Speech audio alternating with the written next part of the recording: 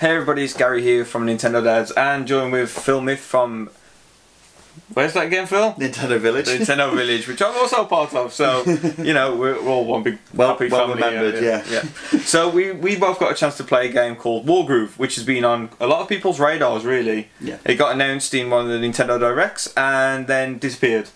It did for a little bit, yeah. Yeah, it disappeared for a little bit. So it has been making appearances in gaming events here, there and everywhere, but not on Switch, which is the weird part about that. It's been turning up on Xbox and stuff, and PC, but this time it was there, playable on everything, so you got to play it on Switch.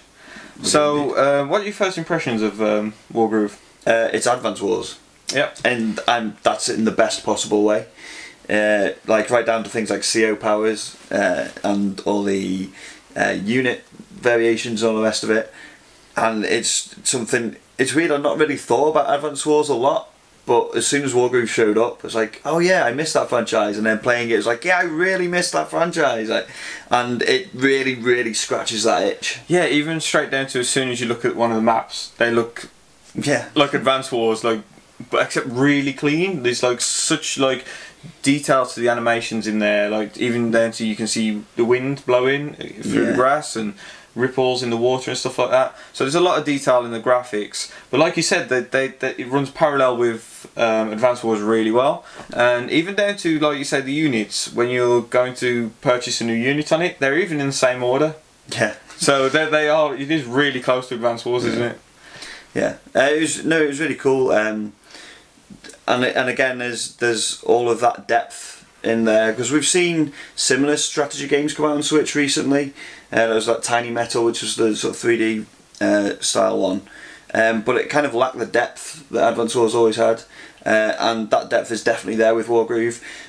When you're creating new units, you know, there's a list of all the units that they're strong against, weak against.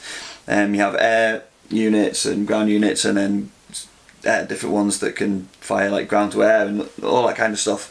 And then just some of the mechanics in the game, like we were chatting to the devs, and there's weather cycles and things that will affect. So if the wind picks up, then ships with sails will get added movement squares, and all these little tweaks like that. Take a sort of a formula that was on the Game Boy Advance, not a particularly advanced console, despite the name, and it really utilises that extra horsepower that the Switch has got, and just tweaks it and refines it, and just makes it, you know, it brings it into the sort of the modern day scene, if you like. Yeah, they were talking about all the other features that are going to be on it, so we didn't hear much about online play, but we got a little bit of conversation going about that, and they've gone all out with the online play. So as well as playing like live, so say I'm at home, Phil's at his house, and we're playing over the internet. I can do my move, then it's Phil's turn, he does his move, and then I don't have to do my move until a week later. And I sit there all alone, twiddling my thumbs, wondering, Gary, when are you going to do your move? And so you can go back and forth. So even though these games can be long, they've found a way to sort of cater to that online, which is clever, really clever. Yeah, it's the 21st century version of playing chess by post. Yeah, and I mean, you know, in terms of strategy as well, it looks like it's a lot more in depth than Advance Wars as well. For instance, not just having units that are stronger against other units, but they also have added things like that unit, if it's adjacent to another unit of a certain type, then they'll get a critical hit bonus. Yeah. Stuff like that. So it's going to be really tactical. Yeah, and it was really challenging as well. Yeah. Like I played, so there was 3 variations available for us to play in the demo. There is a solo mode, 2 versus, so 2 people on the same team against the computer, and a 1 versus 1. And I lost all 3. Although the 1 versus 1, we call it a wash. Yeah. Because it went overtime. Yeah. The demo timed out. It did. I had Gary right where I wanted him when he was like massively outnumbered me and really overpowered, and I was just about to strike, and fortunately I lost the opportunity.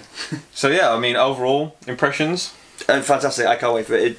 It was one of my most anticipated games this year, and that hasn't changed. Yeah, and I think for EGX, the event where we played it, I think it was my game of the show. Yeah. So, yeah, look forward to it, and definitely keep an eye out. So, thank you very much, and we'll catch you next time.